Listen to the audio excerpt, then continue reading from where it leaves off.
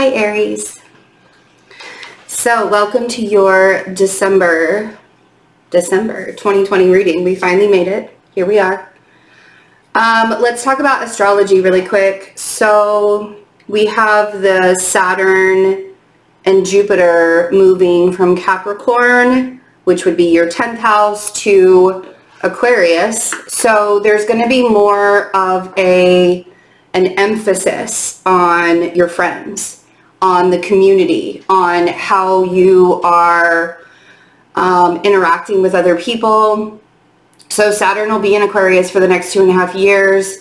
Jupiter moves through Aquarius pretty quickly, and in May 2021, we'll go into Pisces briefly, and then go back into Aquarius when it retrogrades and then finishes off there. So really jumping back and forth between your 11th and 12th houses. So that'll be interesting for you guys next year, and we'll talk about that more as it comes up. But then we have these eclipses that are happening right now and really expanding, this Gemini eclipse. So we have the Gemini lunar eclipse on November 30th, which is tomorrow. It's going to be really early in the morning. Doing this the day before the eclipse. And then we'll have the Sagittarius eclipse on December 14th. And then we have the Cancer lunar eclipse on December 30th. So we have 3 eclipses in a row. And the biggest thing here is about your expansion. And it's like it's time for you to start communicating differently with people. For a long time, it's almost as if you've had to come to other people's levels. Like you've sort of, like I call it the dumb down approach. Like sometimes we have to pull ourselves down in order to relate to other people because they're not necessarily at our level. And I feel like that's like that you've exhausted that. Like you're not interested. You're not interested in bringing yourself down to somebody's level anymore. And especially with this Sagittarius solar eclipse that's happening on December 14th, there's a really big opportunity for you to cut the people and the things out of your life that just drain your energy, that you no longer have to, like, there's no reason for you to have to, like, look at certain situations and be like, how can I conform to this, right? So I think that in the biggest way, you're creating this space for yourself where you can evolve. And a lot of that means having to release people, situations, jobs, environments, like whatever it is, right? But you're ready to do it. Like it's time. You're ready to do that. And having the Saturn and Jupiter conjunction in Aquarius that's happening on December 21st. So Capricorn season, the darkest day of the year, Saturn and Jupiter conjuncting. And so this is really, really, really showing you where where your community is, right?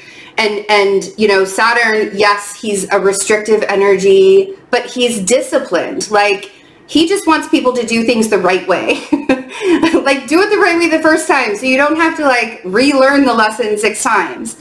And Saturn's also about time. So really giving yourself like all the space in the world to say, this is where I belong, and I'm not going to dumb myself down to belong elsewhere, right? Like this is where I want to be because this is where I find my peace. If it's not bringing you peace, if it's not bringing you joy, if it's not evolving you in some way, shape, or form, you're done with it. Like that's what your December is going to look like. And honestly, probably for a while after that, you're going to be cleaning out your friendship closet, cleaning out your community closet. Like it's just, you get to a point to where it's just exhausting and you don't want to do it anymore. So, love the people who, not love the people, love everybody unconditionally, but don't spend your energy on the people that don't spend their energy on you. Like if you're the one that's always giving and giving and giving and giving, it's time, and you sort of already know that, right? Like as we even start getting into the cards, it's like, I feel like Aries is taking this time and opportunity to level themselves up in a way that other people are just kind of looking at like, where did this come from? Like it might be a shock to some people, but I don't think that it's the reason why you're doing this is because you want more out of life. You want more out of the journey. I don't know any Aries that is somebody who settles. Like, I've never known you guys to settle, ever. And it's because you genuinely know what you want. And maybe you have settled in the past and you realized what a mistake it was to settle for things, and now you're just getting honest with yourself and moving forward.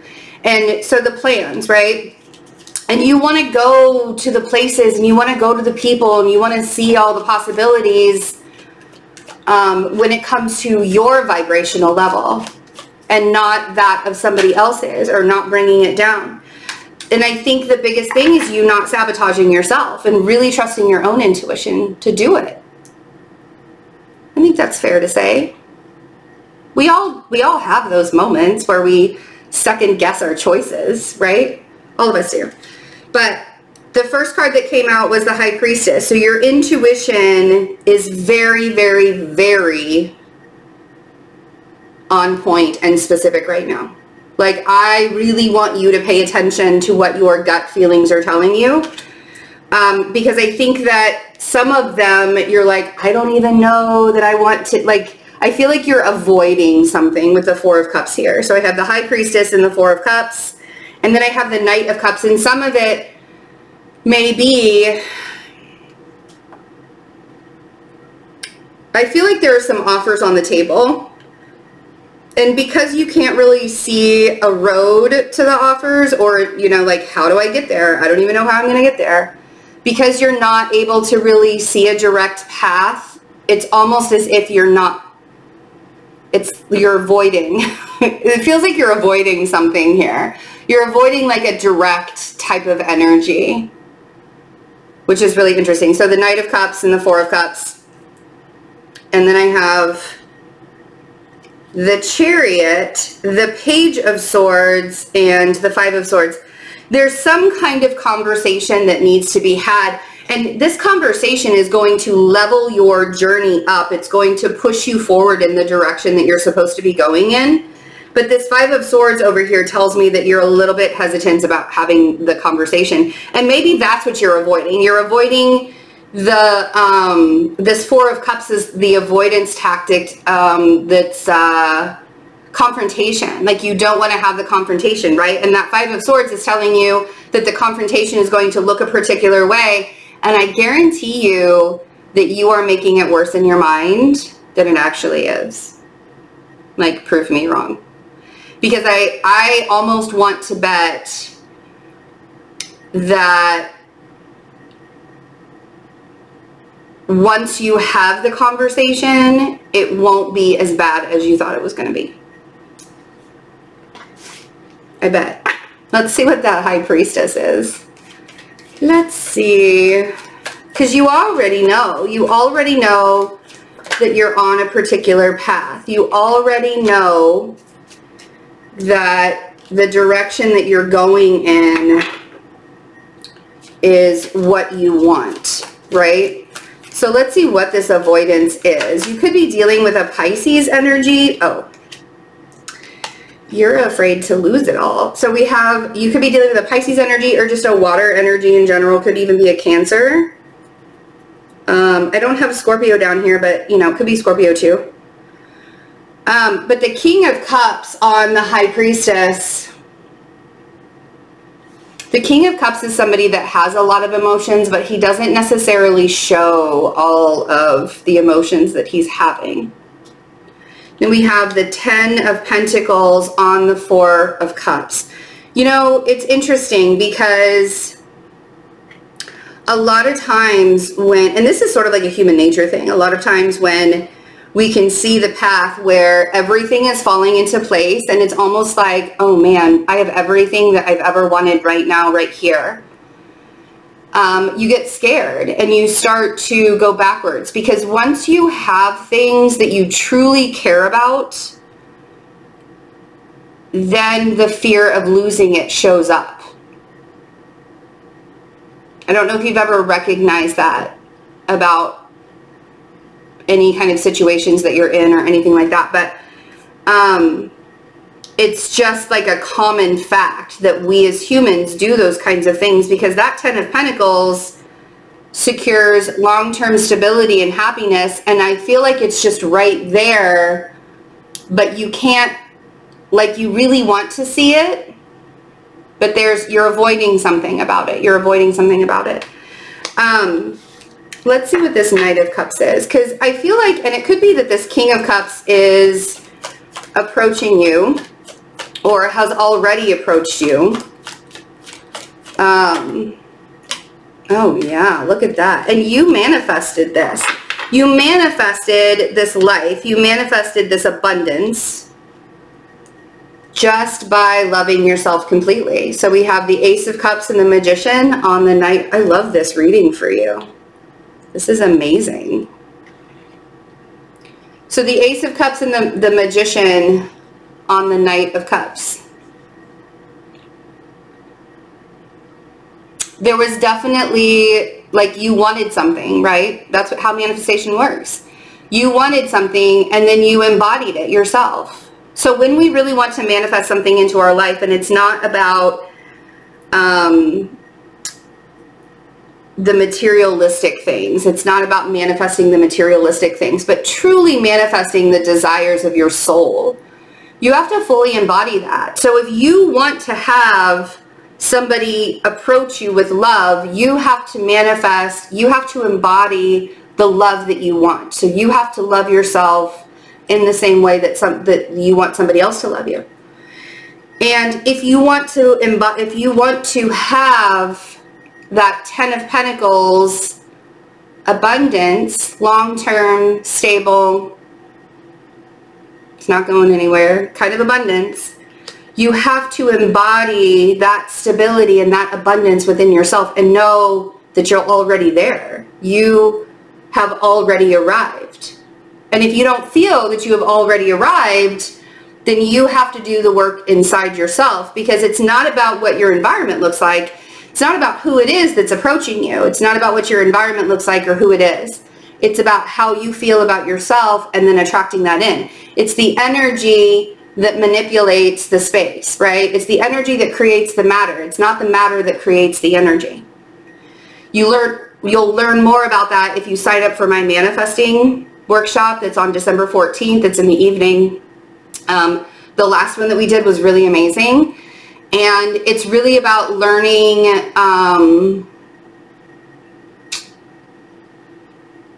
how to feel better. It's not just about manifesting your desires. It's really about, like, physiologically feeling better about where you are currently in the present moment. And that's how you're going to manifest things. So if you haven't signed up for the workshop or you didn't do it last time, I'm going to highly recommend that you do it, because you guys are on a roll for it. And you're ready. You're ready to have the desires. You're ready to embody the love. You're ready to embody the stability. And then you're ready to journey forward, right, with the Chariot. And I think that really living within your truth and creating from a space of your own